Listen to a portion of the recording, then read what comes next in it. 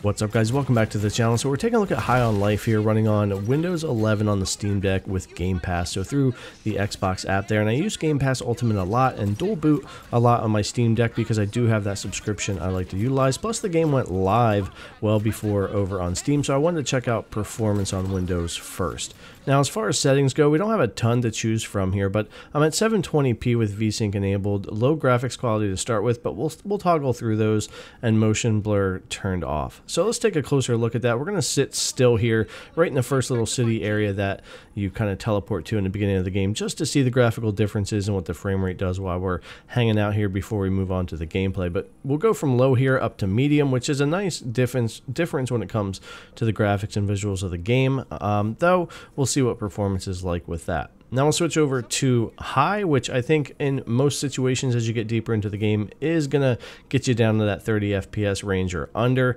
And then when we switch over to very high, just to show it here, again, I don't think that would be worth trying to push on the Steam Deck, but I did want to throw it in here. We're mostly going to deal with low and medium when it comes to this video. So let's go back to medium here, just kind of walking around this town, first city area a little bit, and it runs decently for sure. But if you want to push a little bit higher, you can switch down to low, and I think ultimately a mix between the two might be the best thing. But let's go back down to the low preset here, right here in the same spot, and things will just run a little bit smoother. You're still going to get some dips and some things like that, but frame times and the game just feels a bit smoother this way. I do think low will help you maintain a higher frame rate. Now, if you're okay with dipping a little bit more, having frame times off a little bit more, medium will work here all right. So let's stick with our low settings for a moment while we get into some actual gameplay here, and performance is actually pretty good. We do have some dips and stutters at some load-in spots, and I don't know if there's some caching and other things going on here as well, but considering we're running Windows 11 here on the deck, it is pretty good to get this performance even at low and be pushing 60 FPS. There's nothing here that's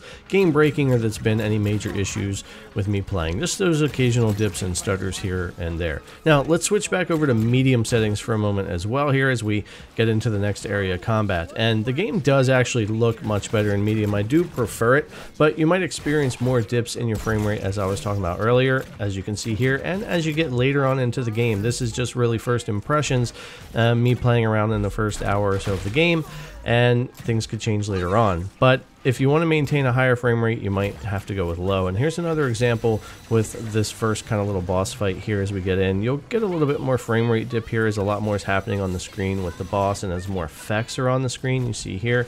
And if I were in low here, we would maintain just a little bit higher. So nothing bad. It feels great to play, just showing you what the kind of performance is doing here with the game. Now, sticking with these settings as we come down here in medium, you'll see going back into the city, we'll have a little bit lower frame rate here, which was good because I want to see what the difference was after we landed here, excuse me, and we go over to low. So we'll get rid of this guy here, and we're averaging in the 40s right here on medium.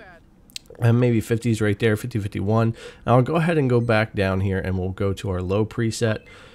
And then that's going to kind of bring us back up to a much better frame rate and frame time here for this area and closer to 60. Not that you have to have 60 in the game, but I do like the fluidity of it, so I am just trying to push it there. But medium does look a bit better, so if you're willing to sacrifice a bit on the frame rate, I think you would be good. High and very high, I think I would stay away from. But as far as first impressions, I'm pretty happy with the performance so far of High on Life with Windows here on the Steam Deck. Hope you guys enjoyed the video. I really appreciate you coming to watch as always, and I'll see you guys in the next one.